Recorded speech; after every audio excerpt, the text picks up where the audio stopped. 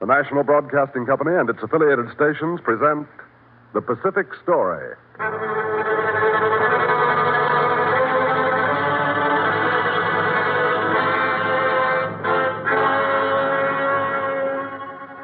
In the mounting fury of world conflict, events in the Pacific are taking on ever greater importance. Here is the story of the Pacific and the millions of people who live around this greatest sea. The drama of the peoples whose destiny is at stake in the Pacific War. Here, as another public service, is the tale of the war in the Pacific and its meaning to us and to the generations to come.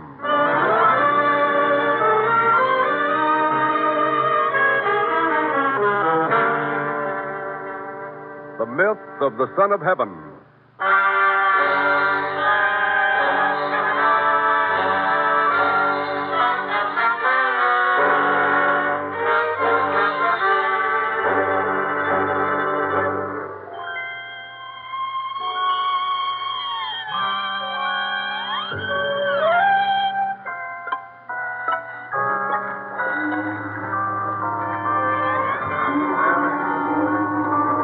Up there, lining the rails, waving. What do you think you'd be doing if you were coming home after being a prisoner in Japan for a couple of years? There's a boatload of stories up there. Every one of those people is a story. The one I'm interested in is McWade. Well, who isn't? Tyler McWade? That's the guy my editor wants a picture of. That's so? Yeah. Well, I've already got him suited up, exclusive. He's the dean of these repatriates, and he's going to be the toughest one to get to. Oh, I don't know. Hey, Cap, when are you going to put us on board her? Keep your shirt on. The newspaper guys is all the same. Well, how about making it snappy? I've got a deadline on my neck. Me too. This is a tug, not a helicopter. Quit being subtle. Look, Cap, they're dropping the Jacob's ladder down over the side. Hey, you, stand back there. Wait till I bring the tug up alongside the ship before you try to reach the Jacob's ladder. I was only trying to save some time. What do you want to do, Butch? Drop that camera equipment of yours into the drink? All right, look out for yourself. You wouldn't want to get to Tyler McWade first, would you, Butch? McWade is probably waiting for me up there right now. All right, grab the ladder. Up you go. Go ahead, Butch, after you. Thanks. All right. Let's go there. Take a ladder. Get out.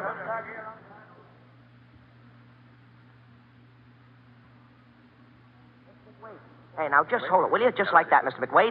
That's it. So how long were you in Japan, Mr. McWade? 23 years. And when were you taken prisoner? The day war was declared. See? And now, gentlemen, if you'll excuse me, Just please, one more picture, Mr. McWade. Would you take your hat off again, please? That's right, Mr. McWade. Thank you. Now, you'll have to excuse me Mr. because... McWade, my name is Carlton. I wanted to ask you about something different. I'm sorry. You see, but so few of us in this country seem to understand the attitude of the Japanese toward their emperor. You know, you put your finger on one of the strongest points of our enemy. Where did this idea, this concept come from? Well, that's a big story. Come and see me tomorrow. I'll tell you. You'll find me by telephoning this number.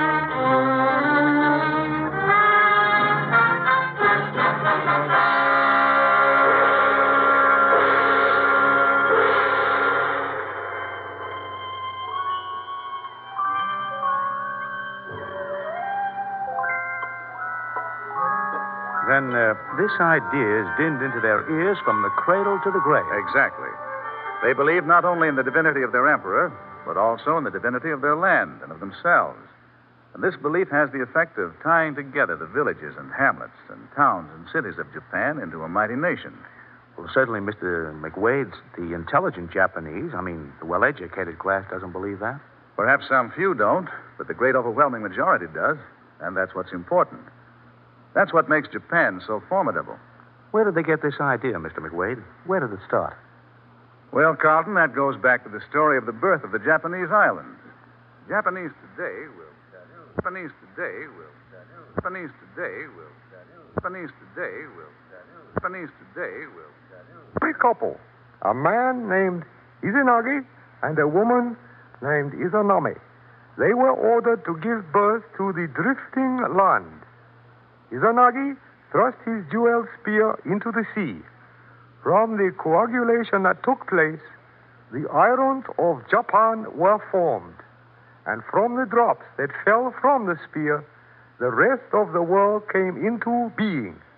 Therefore, all the nations of the world should be grateful to Japan, because to Japan the world owes its existence, and therefore it is...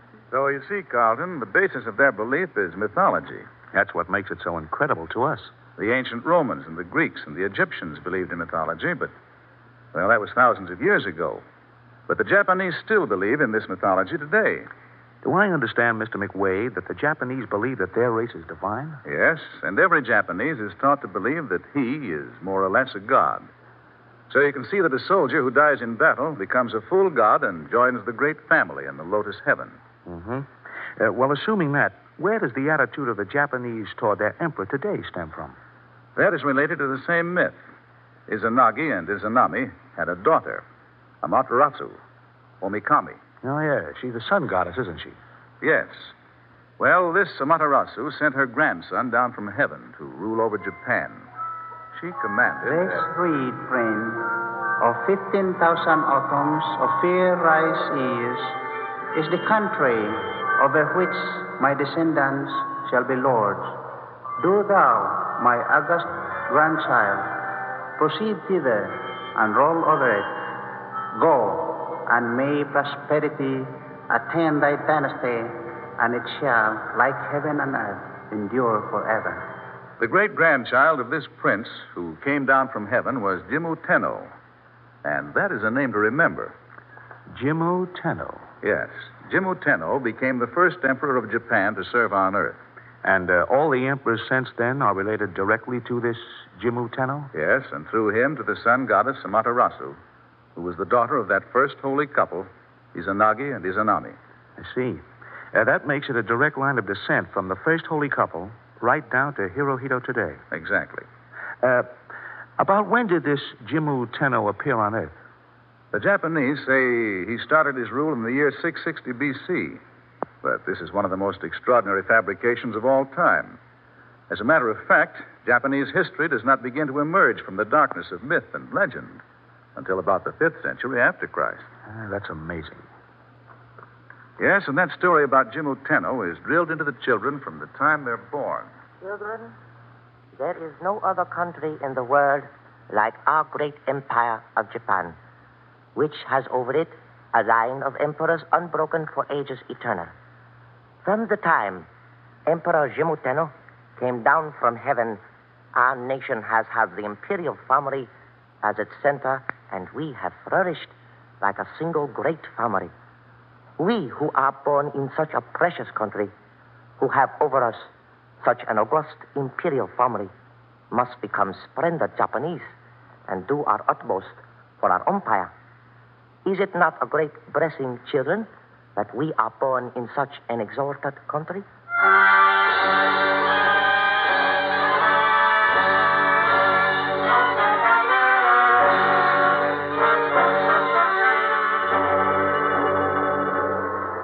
Somewhere along the line, Mr. McWade, the military came into the picture. Where was that?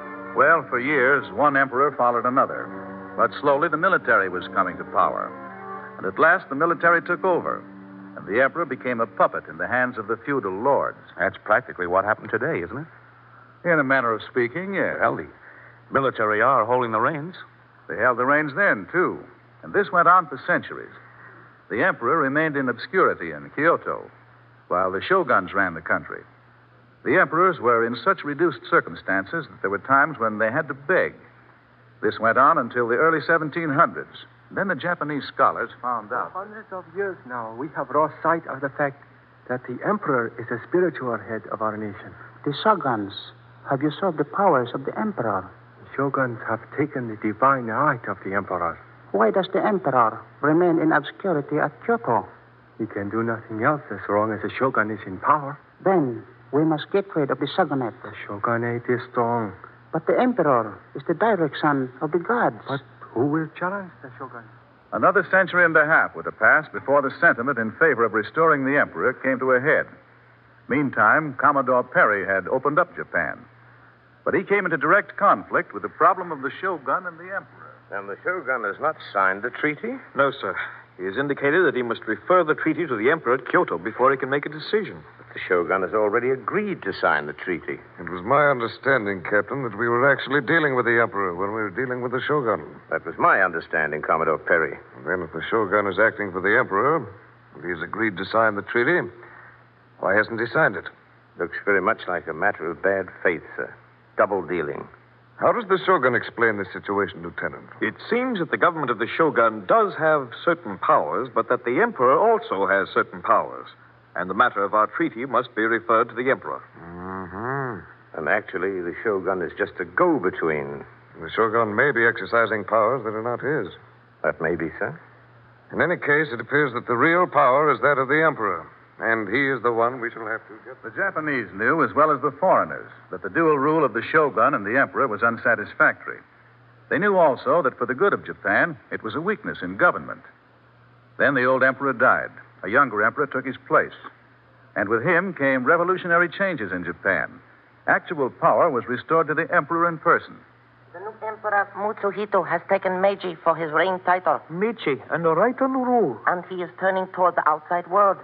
There will be many changes. Yes, many changes. This was 1868, and all the world looked on. Japan had been closed to the Western world for centuries, and now it was opened. Now it had a new emperor dedicated to intercourse with the rest of the world. Observers watched the changes. The capital of Japan is being moved from Kyoto to Tokyo. For 1,000 years and more, the emperors of Japan have lived in seclusion in Kyoto. Now they will live in one of the biggest and busiest cities in the world. And here's something even more important. What is it? It's a rescript issued by the new emperor. Listen. The worship of the gods and regard for ceremonies are the great proprieties of the empire and the fundamental principles of national policy and education. Complete change of policy. Yes, and that's not all. Listen. On this occasion of the restoration of direct imperial rule, Tokyo has been made the new capital, and the emperor shall reside there in person.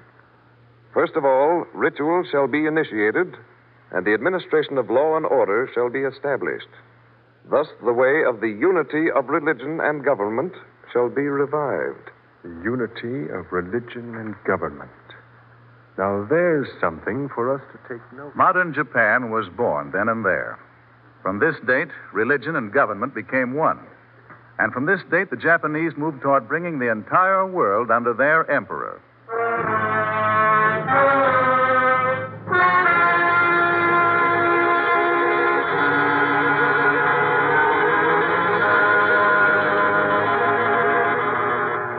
One of the first steps of the restored imperial government was the establishment of the Yasukuni Shrine. That's the shrine to the war dead, isn't it, Mr. McWade? Yes, they call it the Nation Protecting Shrine.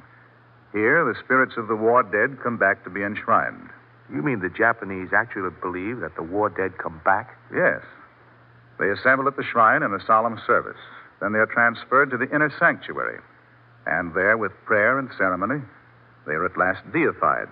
When you say deified, do you mean they become gods? It's a little different from that. They become guardian deities of the state. They watch over soldiers on the battlefield and over the destiny of Japan. And with the same devotion that inspired them to give their lives for their country. They believe that the dead soldiers become actual living spirits? If you were to ask a Japanese that, he'd tell you that... The warrior dead or not really dead. Any amount of argument to the contrary will be of no avail. It is futile to ask how the spirits of the soldiers who die in battle come back and how they are invited to assemble in the compound of the Yasukuni Shrine to be deified. They died for their country, and they live in the spirit world to be guardians of their families and the nation instead of going to heaven. By giving their lives, they are exalted to the ranks of kami, and thereby they have become. You see, Carlton, no land is more truly a fatherland than Japan is to the Japanese. Yes, I see. The Japanese come back even after they're dead. Yes, and the shrines and festivals are used to promote the idea of the oneness of their religion and the state. I'm beginning to understand what they mean by that state Shinto. The emperor is the head of the state and the head of their religion. That's right. A number of times every year, the emperor officiates as a Shinto high priest. For example, he officiates on February 11th in the observance of the religious festival of Empire Day, which commemorates the foundation of the empire.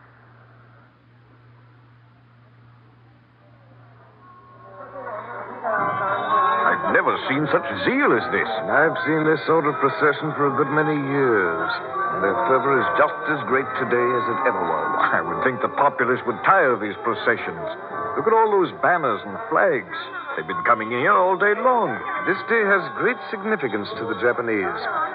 This is the day that marks their beginning.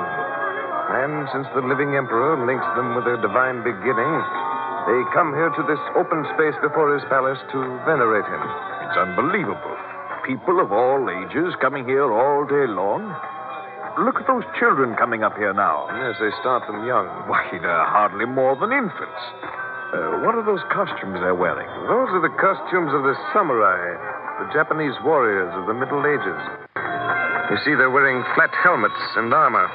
And every one of them is carrying a miniature Japanese sword. It's frightening. The idea of beginning to make soldiers out of children that young. From the Japanese point of view, that's the logical time to inculcate the young male with the spirit of war. Are they going to go through the gestures of worship, too? Oh, yes. Yes, they've been schooled in the ceremony. You see? Oh, you can see that they know what to do. Now, watch them. Yes.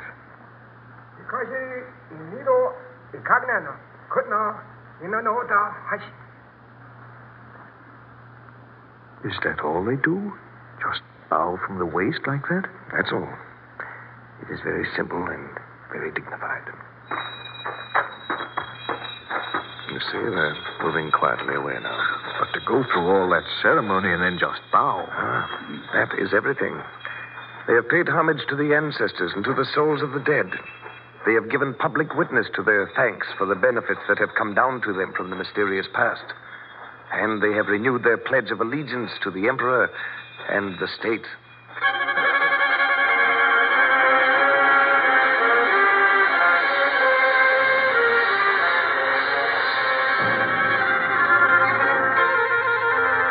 Japan's national psychology is the result of education, of training in schools, festivals and ceremonies, of radio and the press. Every means of communication is used to convey it. Soldiers are imbued with it, officers as well as men. Well, it's difficult to see how a well-educated, intelligent person would believe that the emperor, whom many have seen, is anything more than a human being. It's not so difficult, Carlton, when you realize the relation of the armed forces to the emperor. As General Sadao Araki said, "The emperor embodies in himself the spirit of the deities of the universe, as well as the guiding spirit of a government. His august virtues thus pervade both time and space, and he reigns over his people with love and benevolence." The spirit of the gods and the guiding spirit of the government, eh? Yes, and besides that, the army holds itself responsible only to the sacred throne. Not to the government? That is, not to the people? No. Whatever the army does to extend the power and the glory of Japan has theoretically the divinity of the emperor behind it. Yes, but does it actually? Is the emperor always behind the army? That'd be difficult to say now. The mission of the armed forces is, they say, to bring all the peoples of the world under the rule of the emperor. And anything the armed forces do in this direction has theoretically his divine backing.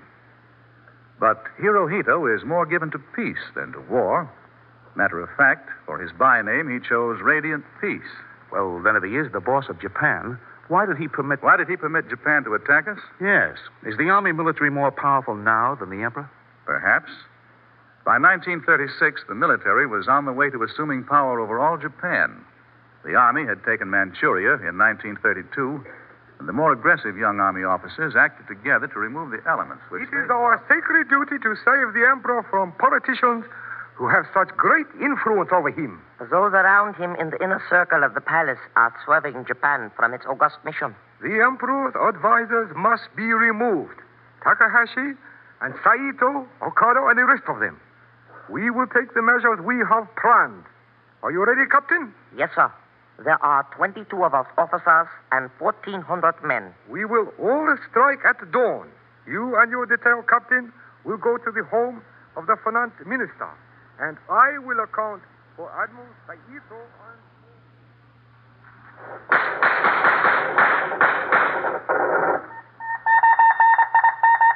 The assassinations were carried out at dawn. Killed in cold Commander Kurikiu Takahashi, Admiral Makoto Saito, and General J. Watanabe. The army extremists who carried out the assassinations are from the Tokyo garrison. Led by the young firebrands, they seized the official residence of the Premier and the new Parliament building. They are now occupying the center of Tokyo, and the Emperor has been put in the position of having to take action. They are holding all the strategic points in Tokyo. They have paralyzed the Empire. What will the Emperor do? They mutinied to save him from the evil influence of his advisors. The army. But the ones they killed were some of our greatest leaders. Yes, the army removed them for the good of Japan. But if the army forces its will on the Emperor, it means that the army has more power than the Emperor. Are you speaking of the young army officers? Oh, yes. The Emperor ordered them to surrender to royal troops. Have they surrendered? Yes, they have given themselves up. All of 1,400 men and 22 officers. Oh, but what of their sacrifice? The army did it to save the Emperor from the politicians around him. Our revolt has collapsed. The incident is closed.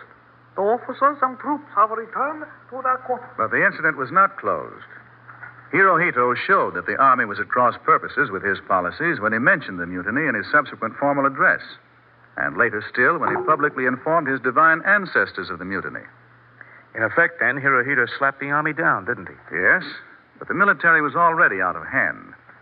The Japanese Guandong army that had moved in and taken Manchuria became stronger and stronger and more independent. And the year after the mutiny, the Japanese attacked China at the Marco Polo Bridge. Oh, that's what's hard to understand. Wasn't Hirohito able to stop them? No, and when he learned of the outbreak of the war against China, he was shocked and horrified. But by that time, so far as the war was concerned, he had become little more than a figurehead. The military had taken over completely.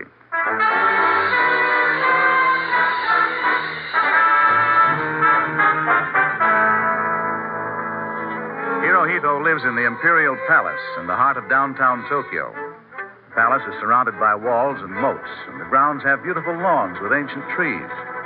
The emperor and his empress occupy a small house, and here they live in seclusion.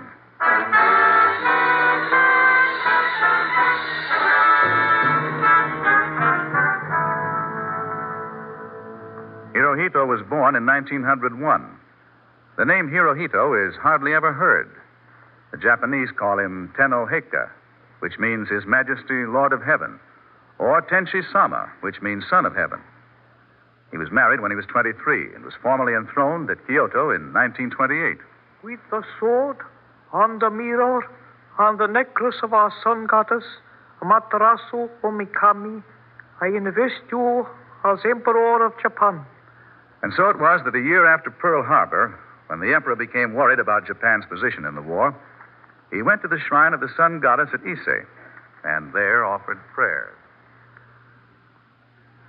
I am embarrassed by the sight of the imperial person. Oh, there he is, coming up to the shrine.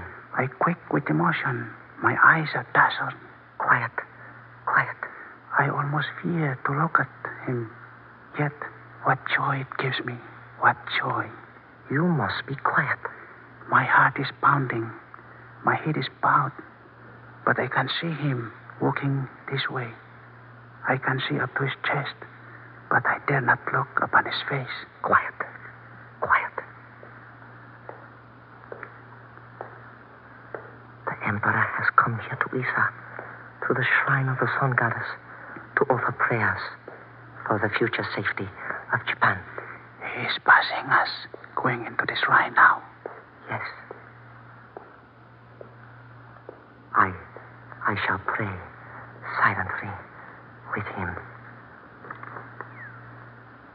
The emperor prayed long and fervently to the sun goddess Amaterasu, to her who had sent down her grandson from heaven, to her to whom the Japanese believe all their emperors are related. Do you suppose, Mr. McWade, that this indicated that the emperor believed that perhaps his military had gotten Japan into a position where it might be destroyed by the United Nations? It's difficult to put it just that way. But the fact that he personally went to the shrine of the sun goddess shows his great concern.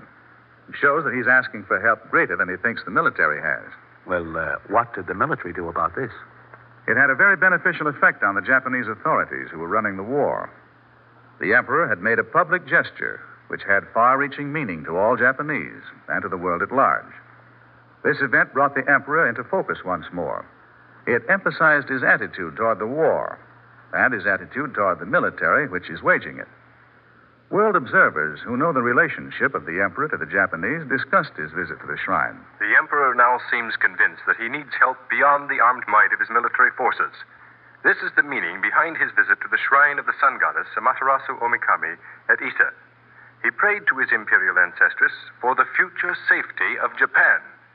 Yet, it is important to remember that only 2 years ago, before Pearl Harbor, the emperor's own minister of war said, "Since the foundation of the Japanese Empire, it has been the yearning of all Japanese to unite all of the races of the world into a happy society. We regard this as the great mission of the Japanese people. We strive also to clear away from the earth all injustice and inequality and to bring everlasting happiness to mankind." Well, that would indicate that the army is determined to bring all the world under their emperor, but that the emperor is not quite sure they can do it. There's another angle to it, Carlton. The emperor is a man of peace. Can that be taken literally, Mr. McWade? You remember that he chose for his own name, Radiant Peace. And that's what he will be known as after his death. Well, if that is to be taken literally, I should judge that the emperor is now an unhappy person. That would be an American's appraisal of it. But if we're to understand the relationship of the emperor to the Japanese people, we must think of it as they think it. The two attributes of the emperor, sacredness and inviolability, are not only revealed by one unbroken line of rulers stretching back 2,600 years, but also testified by historical evidence. One of these is the fact that the imperial family has no name, contrary to the sovereign houses of Europe.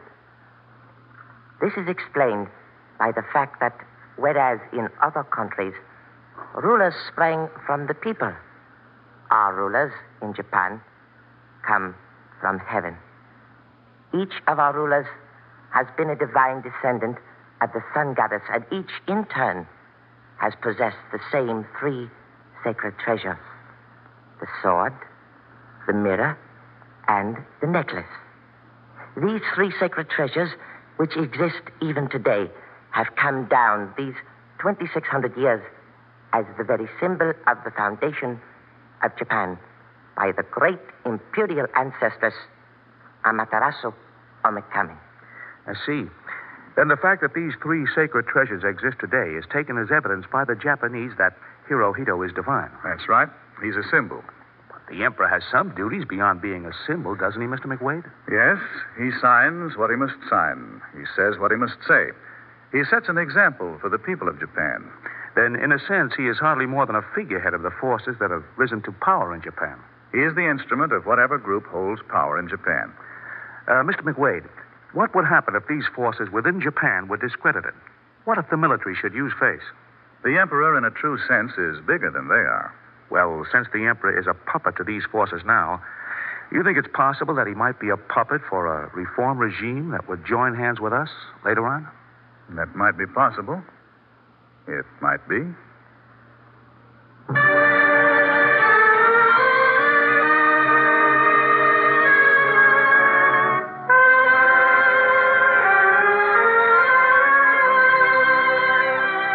You have been listening to The Pacific Story, presented by the National Broadcasting Company and its affiliated independent stations as a public service to clarify events in the Pacific and to make understandable the cross currents of life in the Pacific Basin. For a reprint of this Pacific Story program, send 10 cents in stamps or coin to University of California Press, Berkeley, California. We repeat, for a reprint of this Pacific Story program, send 10 cents in stamps or coin to University of California Press, Berkeley, California.